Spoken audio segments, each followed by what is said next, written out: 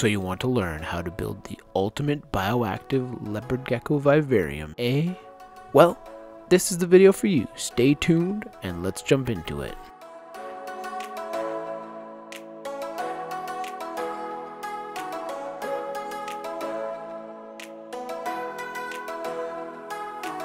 Hey, what's up guys, it's Mike with All for Reptiles, and today I'm coming at you guys with a brand new leopard gecko bioactive tank setup for my man, the OG Striker. If you're new to the channel and you don't know that much about me, I'm a 21-year-old biology student at the University of Calgary. I make reptile related videos, put them on the internet. With that being said, why don't we get started on setting up the enclosure. Before we get into the setup of the enclosure, I wanted to talk to you guys a little bit about what bioactive is, what bioactivity and bioactive tanks mean. Bioactivity involves the use of detritivores and other small microorganisms to consume and break down the waste from your animal and change it into a plant food or basically a soil derivative. In the tank behind me, we are going to be adding in springtails as well as isopods. Those are the two that are the most common in the hobby and the easiest found. So just make sure you do a little bit of research on what isopods and springtails will do best in an arid environment. Now that you guys understand a little bit more about bioactivity and what it involves,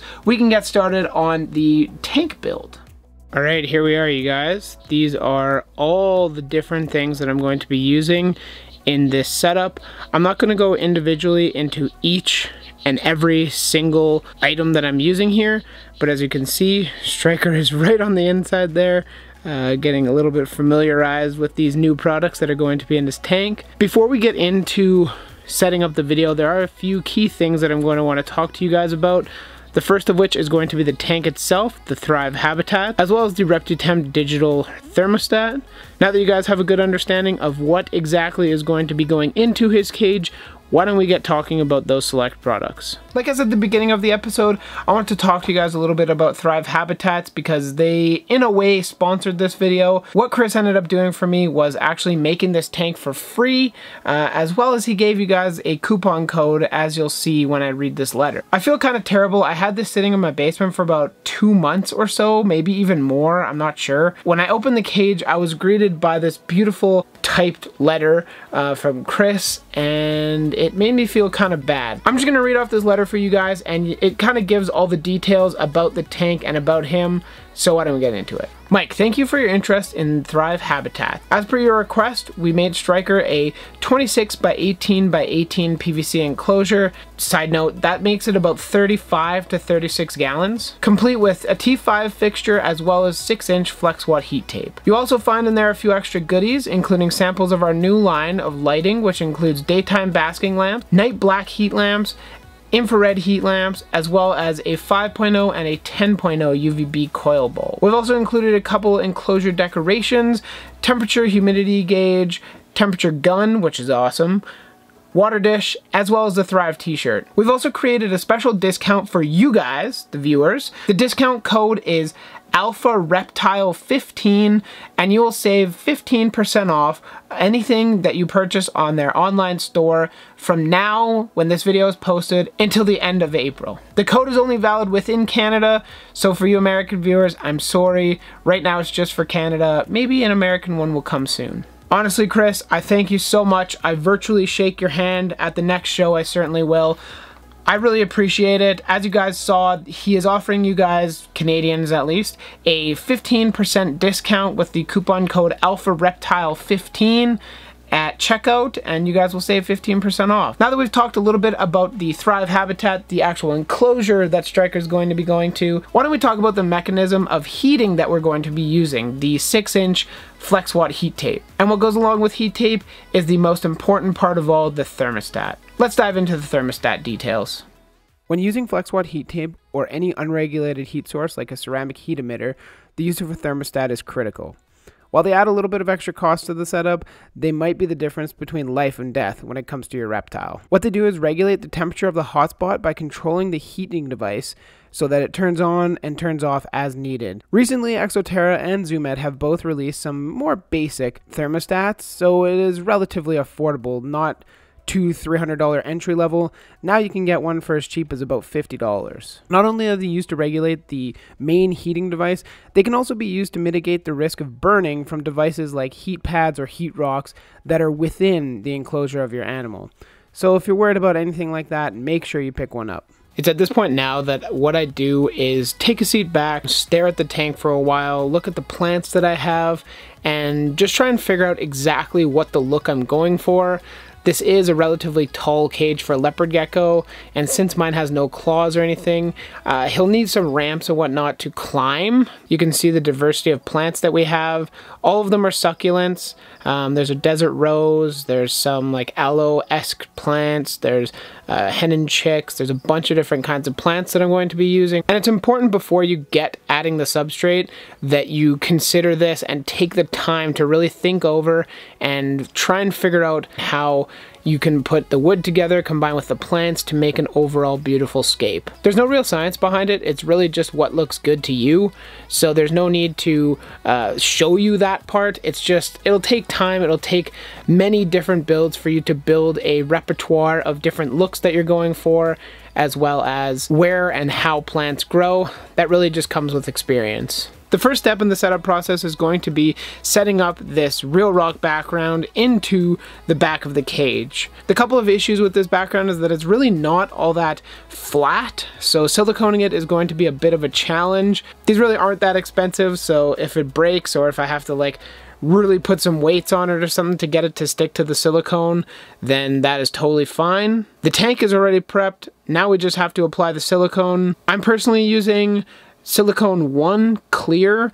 This is going to be used because it is animal safe. It is the aquarium grade silicone. I'm applying the silicone here pretty liberally simply because I really want this to stick with minimal weights put on top of it. Getting it into the tank is a little bit of a struggle. When I bought this, I never actually measured the entrance to the tank. All I measured was the tank itself and then the background, so I'm super lucky that it just barely fits in there. The background's in there, so what we're going to do is flip it on its back and then put some weights on it. You can see here I have the weights on the tank. It comprises of substrate that I'm going to be putting in, as well as some fruit fly media. Hopefully this works. I have no clue if the weight of this is going to bend the background enough for it to actually stick, but we'll continue the video once I've got this background to stick in place. Now that we've spent some time thinking about the overall scape itself and attaching the background, what we can move on to is attaching the FlexWatt heat tape, which is going to be the main heat source for this tank. Something that I learned while using this is that there is no adhesive tape on the bottom like the common Exoterra or Zoomad heat pads. Instead, you really just have to use, ideally, aluminum foil tape, or in my case I didn't have that, so I just used black duct tape. When you're applying the tape to the heat tape, you want to only cover the red sides of the heat tape, because if not, it can overheat and actually burn the tape, and that can lead to bad things, as we all know. Overall, this is a very simple and easy process. It was my first time, and it's really pretty easy. Now that we're finished adding the heat mat to the bottom, we can start to move on to the interior of the tank. Where does the interior start? The substrate. Of course, I'm going to be using excavator clay in here. This is actually left over from a biopod build that I did. Side note, that tank didn't end up going so well, so don't use biopods for your desert animals, please, for the love of everything. But back to the main point, I'm going to be using the excavator left over from that project. I'm going to be using the whole rest of the bag in this and adding about 64 ounces of jungle mix to it. The reason for that is to reduce the red coloration in the excavator clay, as well as help the excavator retain some water content. That way there's a little bit less of a possibility of it crumbling after 6 or 8 months. Ensuring that the excavator clay has soaken up all the water and everything is now moist is critical. So make sure you go and spend your time to hit all the different excavator pieces in here, and once you're finished, you should end up with a product like this. My mix is slightly watery. I would actually like it a little bit drier, but you're going to want to end with something along these lines. The process of adding excavator clay into your tank is somewhat of just trial and error. You can see here I am moving rocks, I'm putting the skull, I'm taking away the skull. I'm doing a bunch of different stuff trying to meet the needs of the animal while making it look good at the same time. It's all just a trial and error process, and if you take your time, your results will end up something like this. And you guys can now see what the tank looks like staged with a piece of cholla wood that is just dead cactus wood essentially. But you can see the look that I was going for. You can see there is a skull in the background. I built it into the wall to make it look like it's been there for a while. Also, these guys come from the Middle East, and primates were living over there for quite some time. So it kind of makes sense. The rest of the tank is all quite basic. It's really nothing special, but I tried to make a nice natural cave for him in the back there with some rocks leading up to it. Once this is set up, I might try and find some more and then put a bunch more in this corner right here. Now that we're done using the excavator clay, what we're going to add now is the Arcadia Earth Mix Arid, which is a special bioactive media for arid type climates.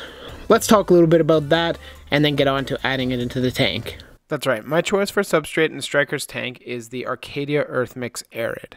Don't get your panties in a knot. I know I'm using another loose substrate, but before you say anything in the comments, let me explain to you why I'm using it. First off, I chose this substrate because it's completely natural, which reduces the risk of any impaction occurring, as well as just ingesting things like crushed walnut shells or straight sand is probably not the best thing for your animal. Including these natural ingredients are things like volcanic ash, which is beneficial to both plant growth and the health of your animal, because it's a fact that when your animal is eating loose insects off the substrate, the insects will have certain amount of earth stuck to them, or they grasp it as they're going into the mouth. So your animal, even if it doesn't eat mouthfuls of the substrate, will take in some of the volcanic ash, which is loaded with micronutrients for your animal. Another benefit to this is that they're actually filled with worm castings. Worm castings, again, are completely natural, very rich in nutrients for both your plants, and again, the same situation when your animal eats. The insects will also have some stick to them. Not only is Arcadia Earth Mix Arid great for plant growth and for your overall animal's health, it's also loaded with organic material that is perfect for your custodians to start eating. That's beneficial because you can actually throw in your custodians before your animal goes in, and they'll have enough nutrients to not only survive, but they will thrive. Moving on to adding the substrate to the tank, it's really quite self-explanatory. I didn't do anything special here, just filled up the eyes of the skull because I can, and then I moved right on to planting it. These are all succulents in here currently, and I cannot wait to see how they do. The last step in the setup process is adding the thermostat as well as a temperature and humidity sensor that I was sent from a company, and you can see them both right there. It's the ZoomEd digital thermostat and the Ingbird temperature and humidity smart sensor. In this video, the only thing that you're going to see me setting up is the ReptiTemp digital thermostat, because the Ingbird temperature and humidity smart sensor I'm going to actually highlight in a little short video itself. So if you guys are interested, you guys can go check that out. I'll hopefully have it up pretty soon after this video, and you guys can go check it out and hear my honest opinions about it. But instead of going on about that, why don't we unbox the ReptiTemp and get that set. When unboxing the ReptiTemp, all you're greeted by is a couple simple things. You get the unit itself and a little instruction manual. Something that I found really nice about this is that the cords were very, very long. I think they're about 6 foot long cables for each side, so you have a lot of flexibility on where you can put it or mount the unit outside the tank.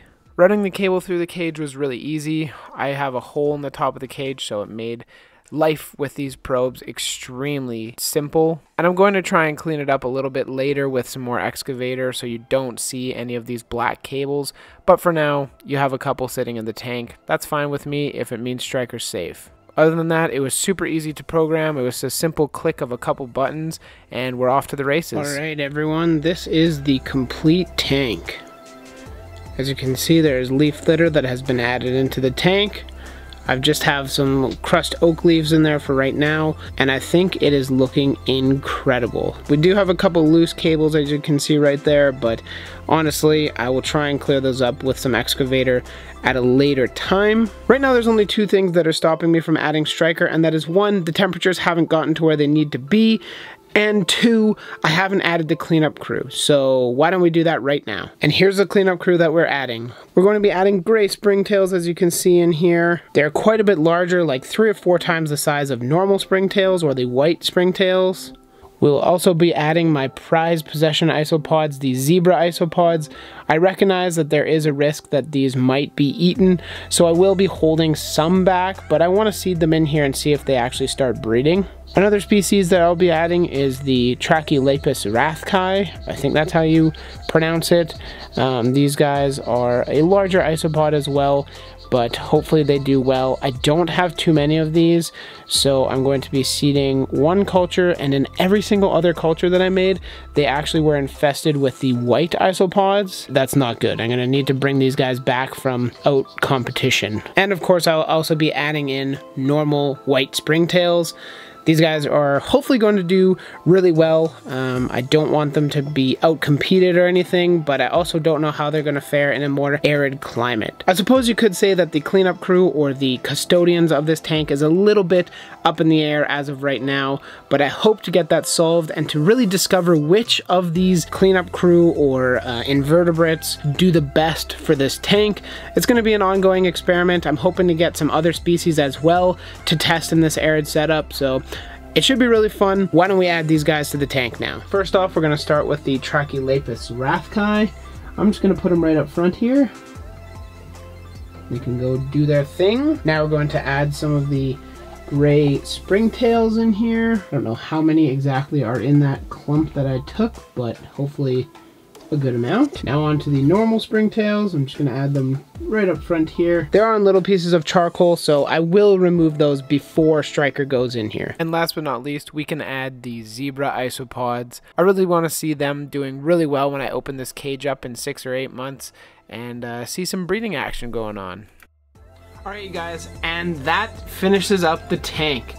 We're done. Striker's brand new bioactive vivarium is finished. I hope you guys enjoyed the video. If you did, drop a like down below. If you learned something, make sure you leave it in the comment section. I really want to hear what you guys take from these kind of videos, because to me, they take a lot of time, and I'd just like to know that you guys enjoy the videos and also learn something. The point of this channel is for you guys to learn stuff, as well as for me to learn new things as well. So I hope you guys enjoyed the video. Like I said, if you did, drop a like down below. If you have any questions, comments, concerns, leave them in the comment section. I reply to every single one of them. If you guys are waiting for me to put Striker in this tank during this video, it's not going to happen. I will be making a moving Striker video, so make sure you stay tuned to the channel for that. Turn on your post notifications, and if you're new to the channel, make sure you click that subscribe button, because I make videos at least 1 to 2 times a week, so you get plenty of reptile, frog, plant, and fish content as well. Click that subscribe button and you'll not be disappointed. With that being said, it wraps up the video, so I hope you guys enjoyed, and we'll catch you in the next one. Later!